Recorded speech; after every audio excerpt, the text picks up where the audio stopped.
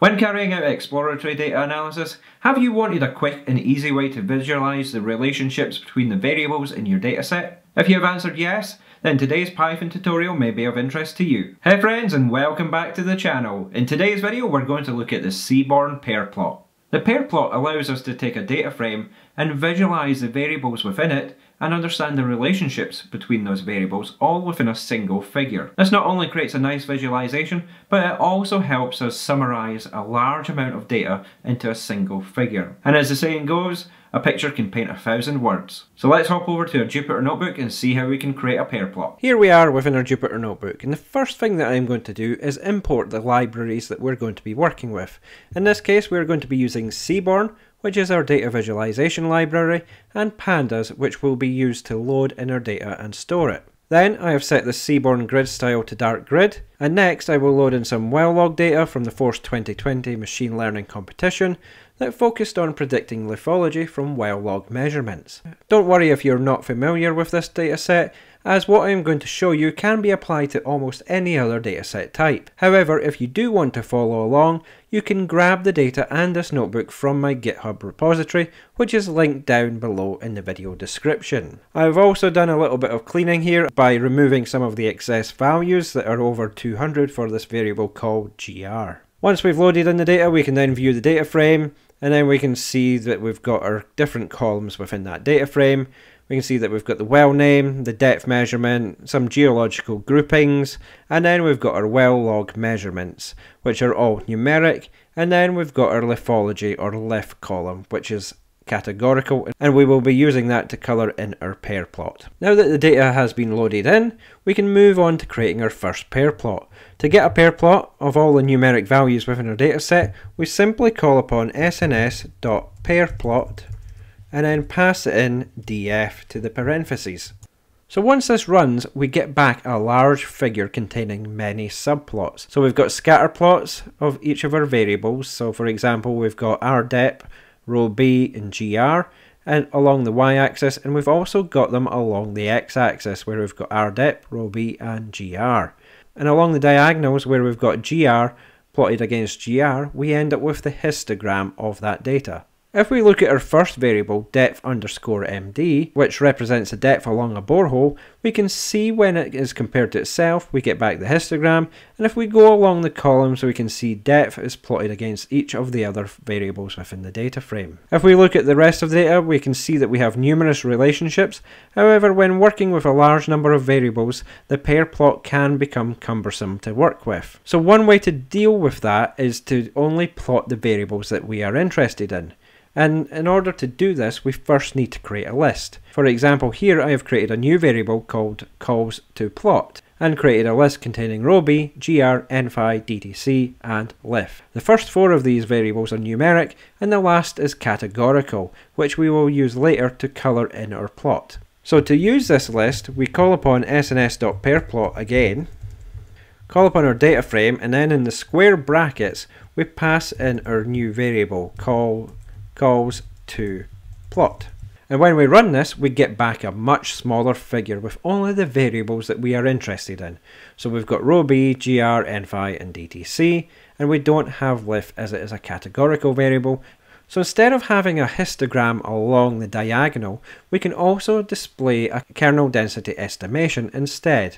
And this is just another way of looking at the distribution of the data. So we can do that by calling upon the same code that we had before, followed by a comma, and then passing diag kind is equal to kde.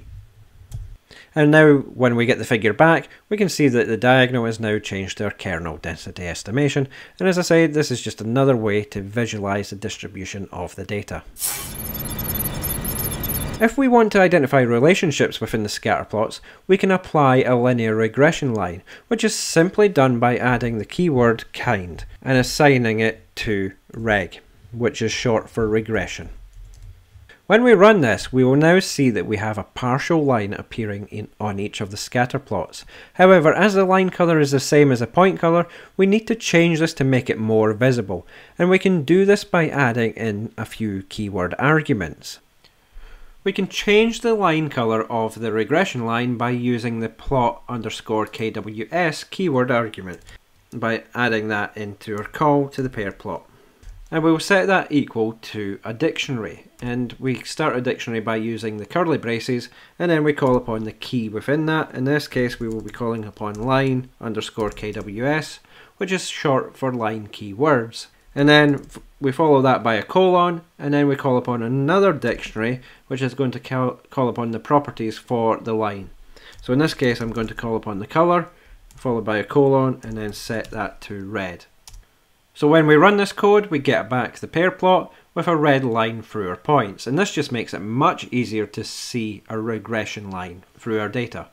We can see that some of the variables, row B correlated with NumPy, has a relatively strong correlation, whereas some of the other variables such as DTC versus NumPy shows almost a bimodal distribution. So we may want to split that up further and run regressions on different categories of the data, or find another way to explain the relationship. So if we have a categorical variable within our data frame, we can use that to visually enhance the plots and see the trends and distributions for each category. So within this dataset we have a variable called lith, which represents different lithologies that have been identified from well-logged measurements. If we are using a subset of our data frame, we need to ensure that the calls to plot line that I mentioned above contains the variable that we want to color by. To use that variable, all we do is add a hue argument, and we will set that equal to lith, which is our lithology column. And what we get back is a pair plot colored by each of the categories within that variable. If we have a closer look at the data, we have shales in blue, sandstone in green, and limestone in red, and from these we can gain some insights into our data. If we look at the gamma ray KDE, we can see that we have a large peak in our shales at around 100 API, and we also have a smaller pink peak around 25 API. So right away we can get an idea of the range for each of our lithologies. Before we move on to the next section, if you are enjoying this content, please click on that like button down below, and if you want to see more content from this channel, click on that subscribe button and ding that notification bell. It does help the channel out immensely. Now that we have covered the basics of getting the plot to appear, we can start to stylize our plot with a few additional arguments. So first up, we can change the diagonal styling, so our diagonal plot here, and if we keep it as a histogram, we can call upon diag underscore KWS, and we pass in the dictionary of what we want to change. So in this example, if we just want to change the color of the histogram along the diagonal, we'd call upon color, followed by a colon, and then we would set the color that we want. So in this case I will set this to red, and the plot that we get back now has a red histogram. So this is just all aesthetics, so if you want to make the plot look different, or you've got a certain style in mind, then this is the way that you would achieve this. So as we're working with a histogram, we can also call upon some of the usual histogram attributes.